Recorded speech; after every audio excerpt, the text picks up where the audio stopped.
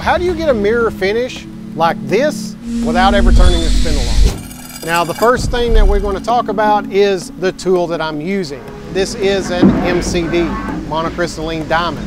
But this one's going to be different than the ones you saw us use in the past on videos such as the snare drum. This one is not a ball nose.